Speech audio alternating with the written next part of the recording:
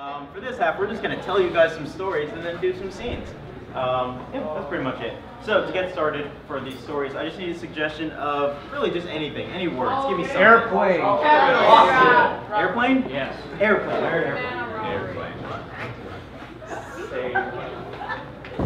Airplane makes me think of Sterling, Virginia, which has a big airport, and Sterling, Virginia makes me think of this, I guess, a miscreant we were discussing before the show.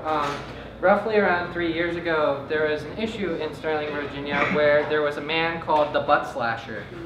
And he would go to malls and wait for large, like, endowed women with large booties to bend over, and then he would pull out a pocket knife and go, "Kya!"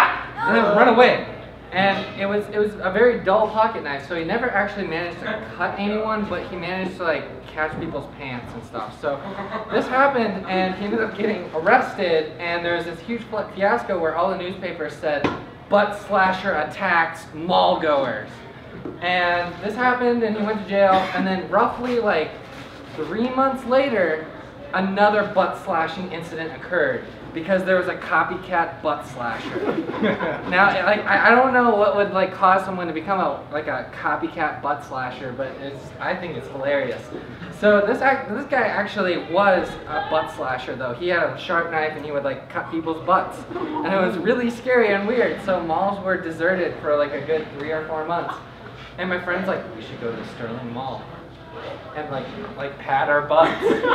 So we went and we took he was a catcher for baseball, so we took some of the extra padding and put behind his chest plate, and we put them like right behind our cheeks, and we'd walk around like at various sporting goods stores and just be like, "Oh, look at this thing we dropped! Look at this thing we dropped! Oh no!" And we did this for like 4 or 5 hours with no fruition came about our bending over. So we weren't actually able to catch the second butt slasher, but he did get caught like around 2 weeks later. He went to slash a cop's butt, and the cop turned around and pimp slapped him. So that's about my only real encounter with the butt slasher.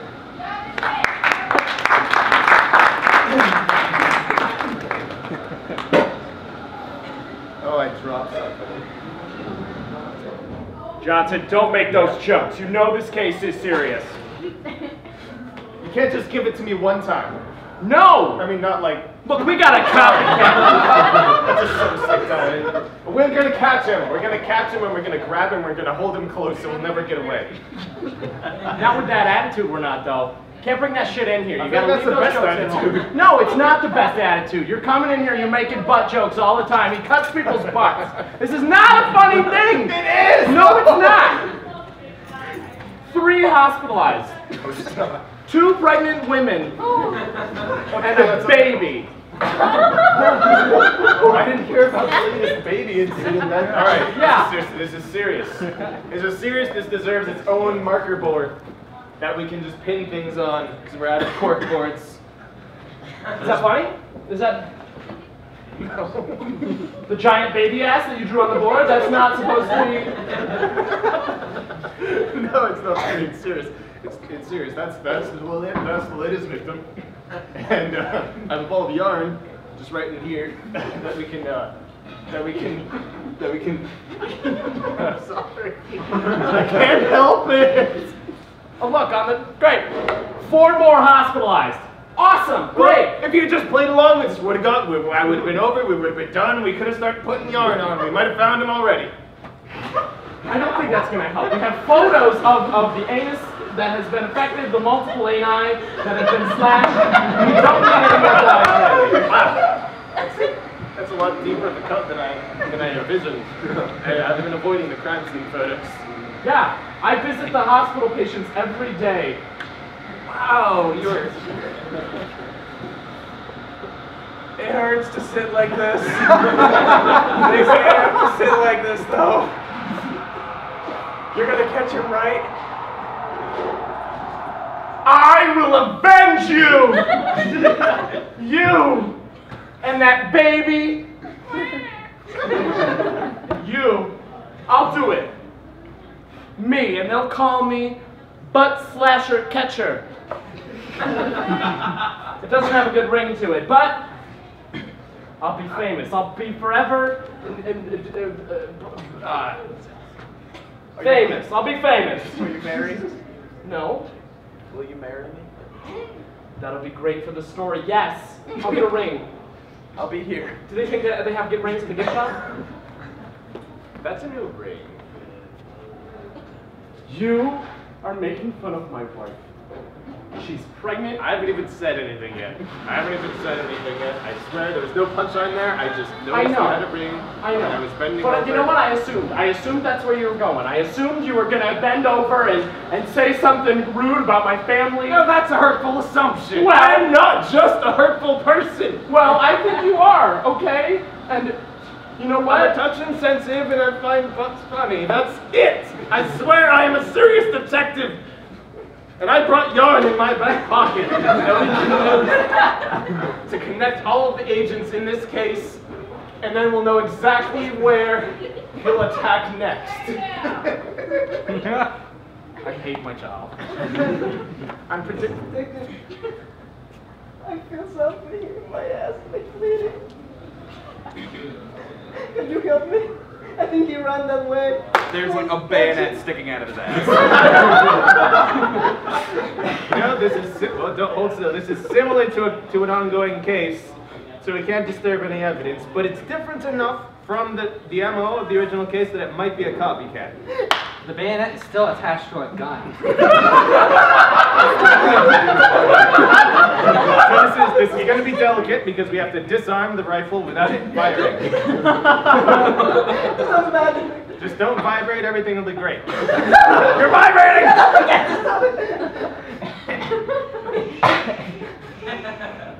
Stand still! Alright. You got it?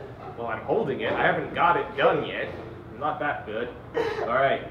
Pulling back the lever now. Oh, Wait, what? I come too far. So just do it gently. Agent Sanderson from the bomb squad here. Just want to let you know methane has the possibility of igniting gunpowder automatically. Why aren't you doing this? Oh my God, right man! Now it's my break. It's kind of my day off. I shouldn't be here, but I saw you from the window. I should come outside. I already pulled back the lever. I can't let go of it now. Well, you should probably hold on then. I cannot contain it. I mean, son, you're gonna have to contain that. If you do, it might set up the gunpowder automatically. That sounds like terrifying chemistry. Okay. I'm panicking a little bit, so I'm kind of forgetting how to take apart this part of the gun. I mean, the lever's back, but there's still a bullet in there, and I can't reach it. But maybe, do you have a magnet? I have one in my house. Oh, this is a new low. You shoved a bayonet on some guy's ass. Do you think nothing of me? Oh, I'm so sorry. Looks like that was a very close one. That could have discharged the gunpowder into his ass. You called the bomb squad for this joke? I didn't call anyone. He was outside the window. Please call my mom. And this is not a joke. Harry, this has gone on. Stop long vibrating. enough. Half the community is bedridden, well, the other way because they can't sit in the beds correctly, and you are shoving bayonets into people's asses. No, I'm not! I just came upon this citizen while I was at the mall conveniently doing other things, not involving bayonets. I don't believe you. How many things are there at the mall that do involve bayonets? Vastly more than there are that don't involve bayonets. Okay, your bayonets. 2 for $5. Don't make eye contact. 2 They for won't talk to you. $5. Would you like to try our bayonets? They are fresh.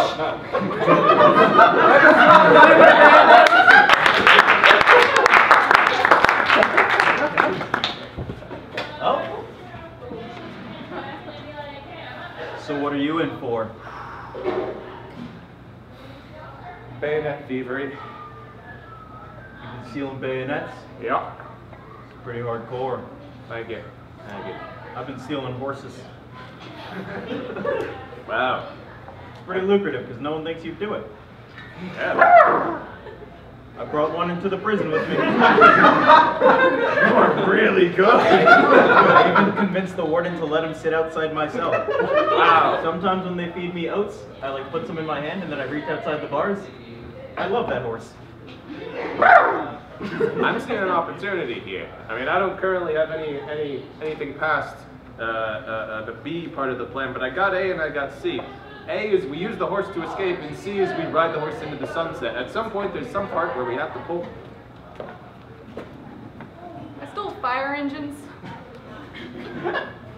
Really? Fire engines. I Yeah. can see it being looped. Sometimes I let the prison guards play with the one that I brought in here. Wow, they're really easily entertained, aren't they? They give me cigarettes in return. I steal prisons.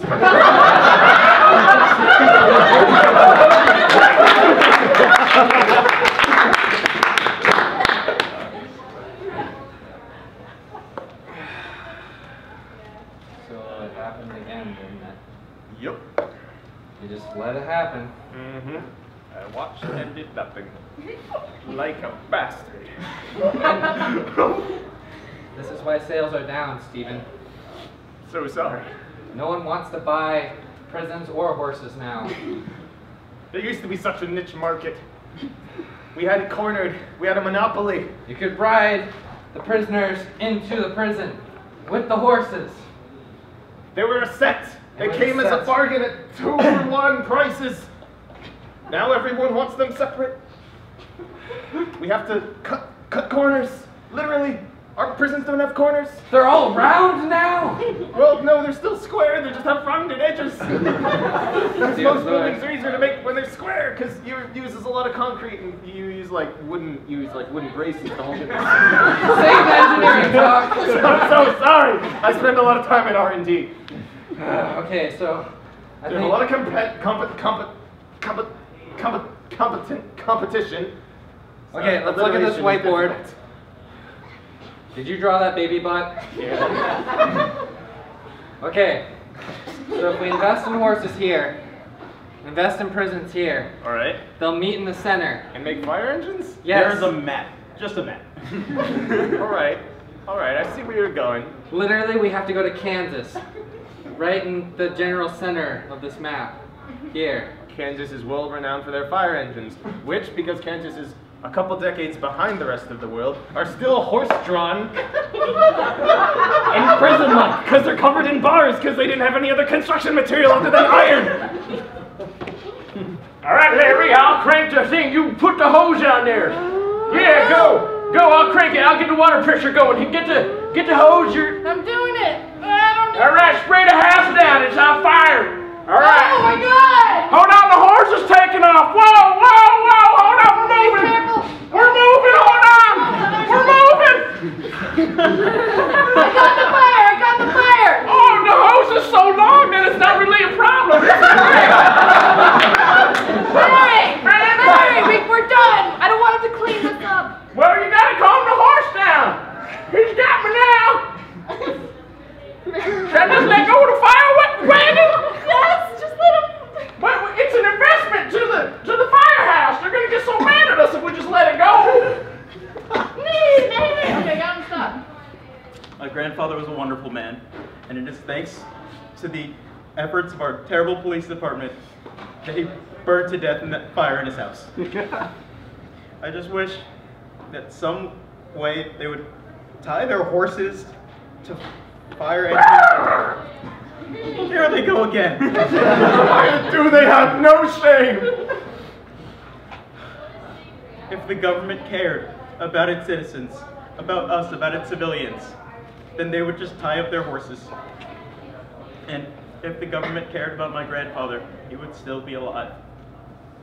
Thank you. Hail Satan, let the proceedings commence.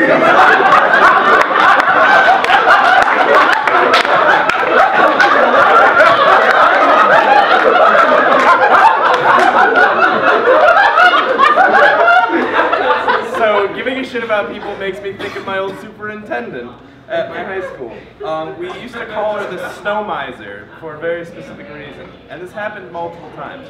Where the first time, it was in the middle of January, very cold outside, it was like -10. And we expected there would be a delay in the morning, at least like an hour or 2 hour delay, but we went into school regular time. It was about third period when the fire alarm went off. Middle of the period. And we were in no shape to go outside, but we had to go outside because the fire alarm went off. Some people were in gym. Most of us didn't have time to go get our coats. We were outside in -10-degree weather. And it was about 30 minutes before we got word of what to do. And she had us march down to the next school. Now we called this, because her name was Jeannie Dangle, we called this the Dangle Death March and proceeded to forever have her be known as the Snow Miser because she made us march in these horrible conditions. Some people even got frostbite, so even more of a reason not to like her. But this happened so many times and for different reasons. Some kids got in the habit of making fake bomb threats so that the same thing would eventually happen where we'd have to vacate the school and march down to the next school. Now, yeah, she was kind of mean, but you know, when you get put in situations like that, you kind of got to do what you got to do. But it was damn fun calling her the Snow Miser. All right, let's do some prank bomb threats. Yeah!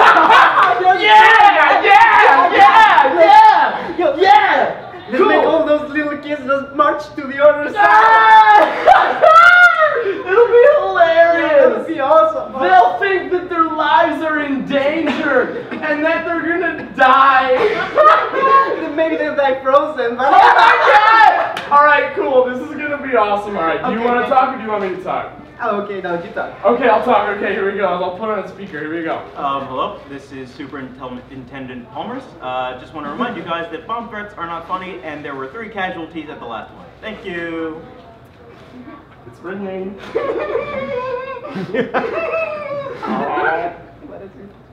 Hello? Hello there. Is this Superintendent Eisenhower? No, this is the secretary, Mrs. Linden. Hi, Mrs. Lindinger. This is Come in. ISIS. Oh, We are at your school.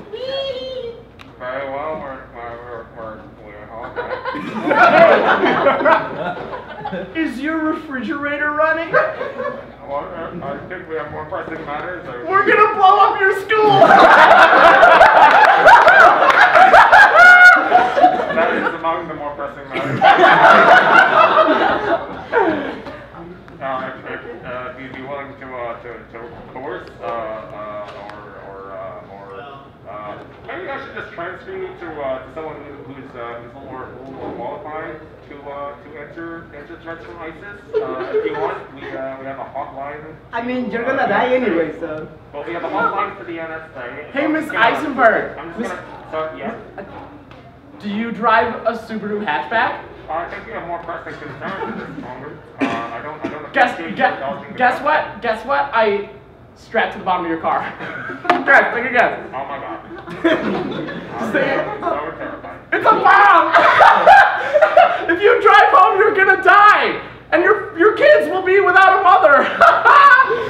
Very well, then I will not drive home. You're gonna die in the school. Yeah! No, I'll just call someone for a ride after I. Hey, Miss Eisenberg. Miss Eisenberg, are you gonna call your mom? Probably at some point throughout the week, but I believe we have more pressing matters. No, I mean for a ride. Are you gonna call your mom for a ride? I don't feel like I should inform you if I'm going for a ride because we have more pressing matters to discuss. Do you know where your mom is? No. Hi, honey. I'm on the other end of the phone. These nice gentlemen brought me here. We strapped the bomb to your mom. She's gonna die.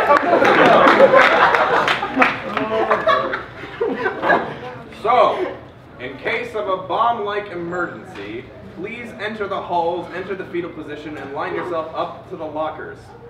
This will prevent and deter any bomber from detonating a bomb. Mrs. Lewis, what Is he an interpreter, or? He is representing what a bomber would do. Wow. These are nonverbal gestures. I'm informing you through nonverbal gestures to drop your arms and get on the floor. I don't think I can get rid of them. So drop. You are a literal child and you are being difficult. So drop your arms. I don't know how. You gotta be patient. This is a tutoring lesson for what to do. Now, So drop your arms and get on the floor. in case they have a kill switch on their person, do you know what a kill switch is? No. Yes. Maybe. Is it like? So they press a button. And Does someone die? Do they get killed when you switch it? Maybe, but we don't know until it happens. Okay. So it's like a surprise. So there's a kill switch on a purse? Purse on. On a purse? You're a very literal. Look, I just want to say, I think that just like principal, I just think that teaching lessons and disarming bombs to kindergartens it's just not a wise use of our education. We should be teaching them like reading and writing and like I thought the javelin throwing class was just a phase. Well, listen, I shut down art, technology, and other curricular activities, including speech therapy, to do this. I'm not going back on this. Assistant Principal Jeff. Thank you, Principal Ruben. You think that's funny? Honestly, I think it's hilarious. Look, okay, all I'm saying is that you need to discontinue these courses, okay? Something bad's gonna happen. One of these kindergartens is gonna like figure this out and like start manufacturing bombs or like, What could be bad about kindergartners knowing what to do if a bomb is in threat? I don't know, maybe because they can't read. Just taking up time when they could be reading. Ring, ring! It's ringing! Hello, Principal Ruben's office. Hey, is this Principal Ruben? That's what I said. Is your refrigerator running? Let me check.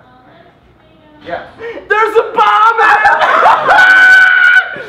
Get the kindergartners! Get the kindergartners! I'm here, Principal Ruben. There's a bomb in my refrigerator. Please do something for me. Okay, we'll do it. Combat roll! I'll have the ISIS hooligans know that we are currently disarming the bomb. Got it. With kindergartners. Is the kindergarten there? Yes, would you like to talk to me? Look under his left shoe. Look under your left shoe. It's another bomb! He got that one too. Joke's on you. Is it time for my nap now? Yeah, just dispose of those bombs like we taught you, and then you can take a nap.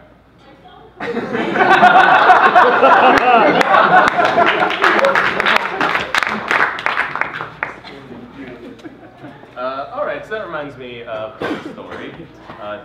Bombs in transit and bad situations, because I've done a lot of travel earlier this year to and from Maine and New York City and other places. And one of my later ones, I was taking the bus. It was a megabus, so it was slated for 11 p.m. to 11:30 to arrive. It ended up arriving at approximately 2:30 in the morning, and the bus station is a pretty. It's not a station. It's just a place on the side of the road in sort of a less than amicable place of Rochester, and so I ended up waiting there for ages. It's relatively cold. I had to bring a sweatshirt. Everything was great. Finally, the bus arrives. It barely makes it out of the city because it was breaking down earlier. That's why it was late. And I ended up going in sort of a semi-torpid, like half-conscious state, as I normally do during transit. It was a very cold bus. In addition, I still didn't have a sweatshirt, so I was just curled up like this on the side of the bus in a twisted ball, trying to maintain as much body heat as I could. So approximately, I don't know, maybe 4 or 5 hours later, it was hard to tell because I was out of it. We ended up finally pulling into a spot in one of the, whatchamacallem, roadside rest stop, that's it. And so I sort of slowly emerged from my nap, where I was just in a completely dead state, and I realized that I desperately need to stretch, and I need a snack, and I need to do all of the things that a rest stop entails. And so I start to stand up and I realize I have a massive erection.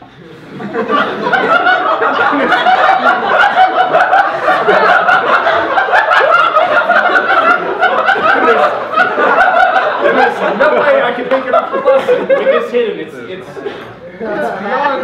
beyond the standard degree. It's like I'm fearing for the seams of my pants. I'm stuck on this cold bus for 15 minutes, thinking about horrible things and flexing all of my muscles, trying to remove this erection unsuccessfully, and then I'm stuck on the bus for an extra 5 hours.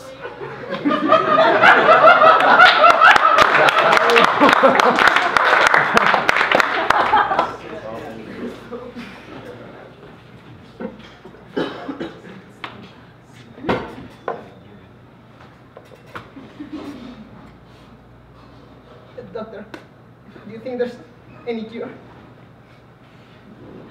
Nope. The erection plague is spreading. There are more than me? Even the women are getting it.